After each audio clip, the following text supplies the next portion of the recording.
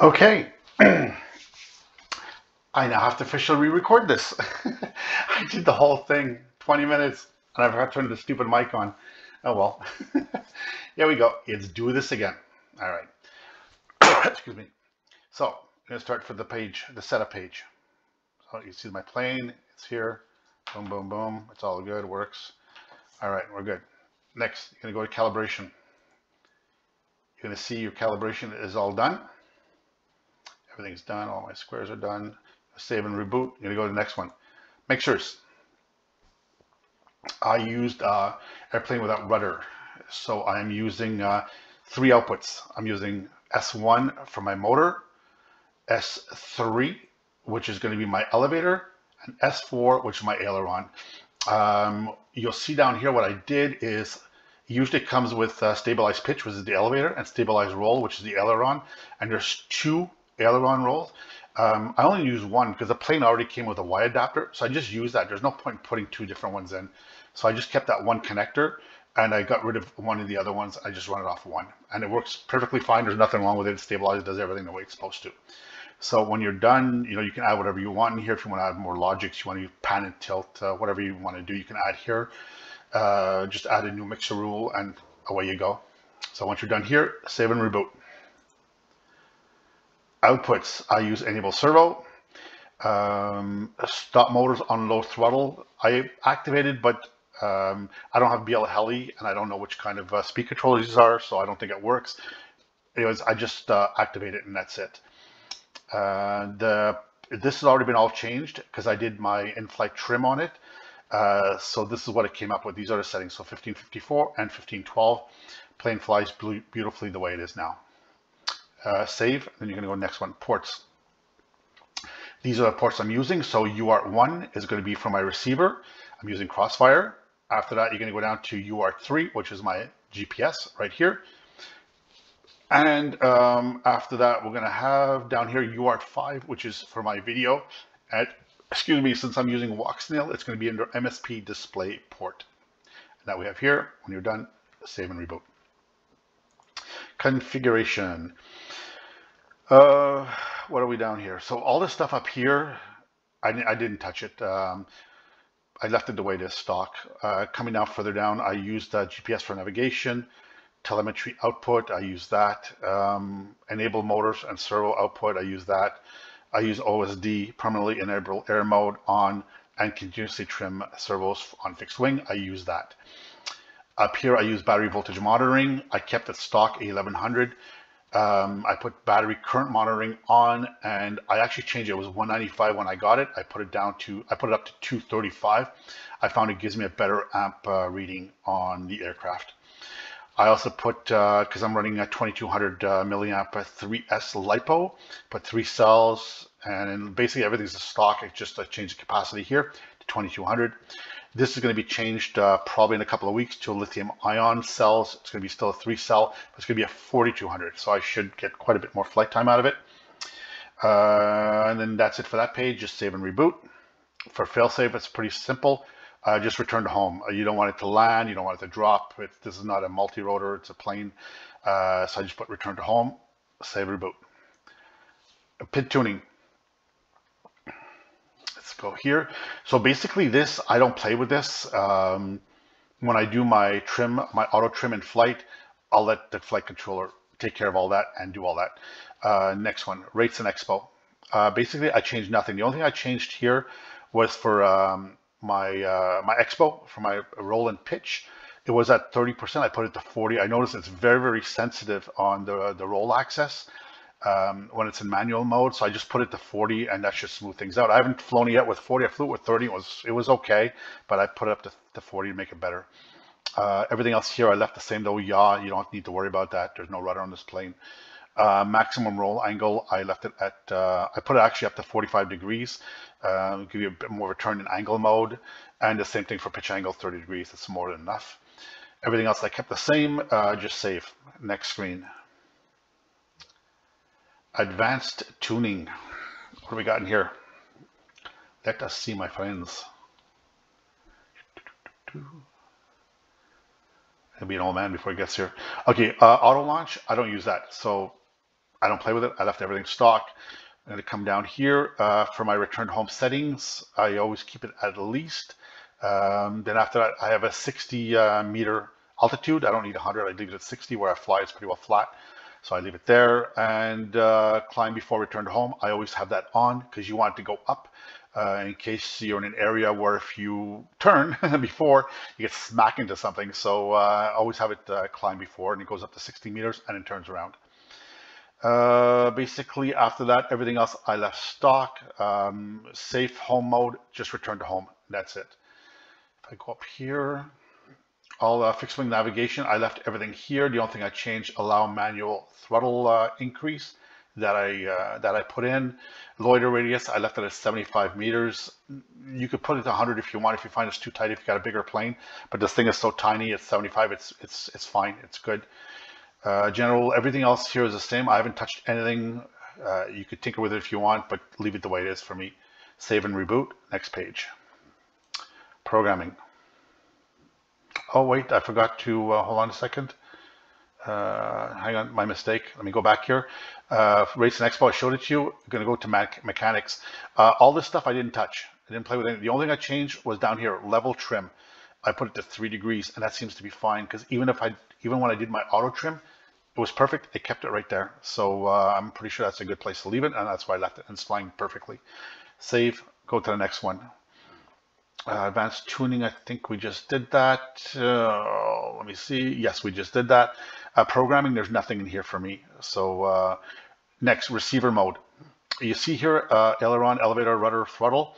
When you move your sticks to the right and to the top corner, all these lines here should go all the way out here. If they're not, reverse one of them in the radio, it's going the wrong way. Over here, a receiver type, me it's serial, because I'm using Crossfire. And you'll see you could choose whatever you want here, me it's serial. And then here I'm choosing my serial receiver provider, it's Crossfire. You can have F-port, iBus, S-bus, you could choose whatever you're using. All the other stuff I didn't touch. And if there's anything down here I didn't touch. So save and reboot. Modes. I hit everything else because I don't use it. These are the only modes I used. The only mode that I had on here was auto trim. Once it's active, I put it on. I use that mode. When I'm done with it, I delete it, I get rid of it, so I don't have an extra switch that I can activate by accident. On my channel 5, I use the top. I'm using a Radio Master Boxer radio. I'm using the top left button, which is the right on the top of the radio. That's my arm button. And it's, you push down armed, let it out, it's off. I'm using a 3-position switch, which I believe is switch B, I think, on the radio. And that's a 3-position switch. So when it's up, meaning away from me, it's in manual mode, which is down here. When it's in the middle, it goes to acro mode. And when it's towards me or in the on position, it's in angle mode. And I seem to, I enjoy flying that. I used to fly it in like horizon or cruise mode. It was nice. You could just let go of the sticks, but I prefer the angle mode. It's much smoother. And the last one is channel 7, which is return to home, which is my switch right on the right side of the radio on top. It's a 1 position, you know, just on off switch. For adjustments, I don't think there's anything here. No, I never use that. GPS, hang on a second, let me get out. There, oops. There, so you can't see my address. All right, GPS navigation, perfect. U-Block 7, it was on U-Blocks when you get it. I put 7, it seems to work really, really well. Over here, what do we got here? 3D position hold. Look, I'm in the house, 11 satellites. I'm sitting in my living room, and no problem at all. So we have that. Once you're done with that, just save and reboot. Alignment tool. For the alignment tool, what I had to do is, because I have the new, what's it called again? The Speedy Bee Wing Mini, the new one, the one that just came out. And it's amazing. It's so tiny. But the thing is, the bottom is the top, top is the bottom. So for the roll axis, you have to flip it 180 degrees. Also reads everything backwards. And that's what I did, and it works perfectly. So that part's done. You just save and reboot. Bishop control, I don't use that. OSD. What have I got for OSD? This is my setup. This is how I like it. I've tried different ones. I'm using the walk snail now. with the video receiver that goes on my goggles. And I'm using, what is it called again? Crap, I can't remember. Anyways, it'll come back to me. SkyZone 04Os. I don't have the 04X, I got the 04Os. But it's such, I find it such a big screen, even with the Walksnail, that you're looking like all over the screen, you're looking for stuff. So what I decided to do is I did a setup like this where I have everything on the top and the message at the bottom, and you still have plenty of screen. But don't forget, when you're flying, you have about, let's say a line right down the middle, and that's above, that's in the sky, and everything below is what you're basically looking at. So everything should be on the top, and you just see it so much better. So this is what I'm using. Starting top left, I've got my satellites. Then I've got the link quality right up here for my radio signal. I'm using my altitude and my speed. And then I have the mode I'm in, acro, whatever I'm going to be in. After that, I have my pack voltage. After that, how many amps I'm pulling, how many milliamps I've used, and volts per cell. I really like the volts per cell. That's pretty good. And then it just gives you good, like a gas gauge reading, which is good. And the bottom line is I have my direction home, how far to home, and the last one on the right is going to be the direction of the wind speed. This works really well. It's the first time I've ever used it in a model. I used it in this one now, and I really, really like it. When you launch, you got to fly for like maybe 1 or 2 passes, and then it'll tell you where the wind speed is coming from. It's really well. It works amazing, and it gives you a good idea when you're going to be crosswind or something. I like it. Nice feature. So that's basically what I use for that. Over here for your video format, I'm using the avatar because it's Walksnail. And then it gives you, you're going to see there's the preview bars here. You have a purple line at the bottom. Anything below that purple line is going to be Walksnail information. So make sure whatever you put here on the top doesn't go below here, or else you're going to be, stepping on the Walksnail info. You won't be able to see it. What else? Pilot information, all this other stuff. I don't need that. Oh yeah, and also this little purple thing in the purple box at the top is when it's recording, when the Walksnail is recording the onboard video and on your goggles, it will display that here. So you want to make sure you have nothing in that area. Units, I use metric because I'm in Canada. Basically everything else here is default. I left it, I use Crossfire, everything else is there. That's all good. Anyways, that's it. Save for that. LED strips, everything else here, I don't use any of that. What I suggest doing is once you've done all this, you go into the CLI.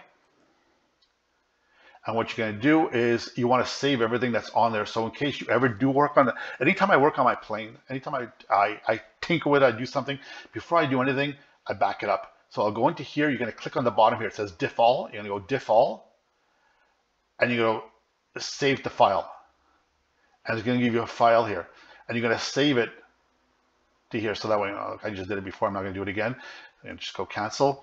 And then that will give you, you can save all the information. So that way, if anything ever happens, you'll be able to retrieve it. If you want to copy your OST from one profile to another, you just copy it and move it over. It comes in pretty handy. Anyways, that's that for that. So that's basically the setup for my my Heewing Ranger T1 for my INAV 7. I'm using INAV 7.0 right now. Anyways, guys, that's it. I hope you've enjoyed this.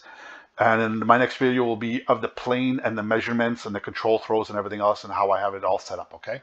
Anyways, guys, that's it. Take care. Nice talking to you. Bye now.